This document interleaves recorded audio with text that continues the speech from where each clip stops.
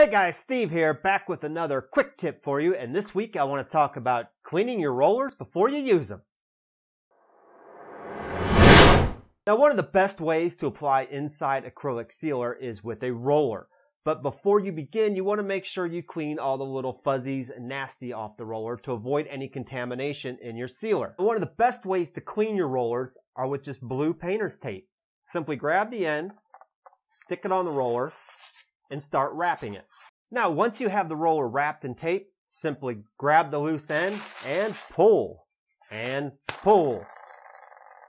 Ooh, action. Engrave-A-Crete's introducing 3D effects. Now, once you've removed the tape, your roller is now going to be free of lint and other contaminants, and now you're good to apply your sealer. Okay guys, I hope you found this quick tip helpful. If so, please like, share, and subscribe, and feel free to leave us a message in the comments below. Until next time, take care of yourself and be kind to each other.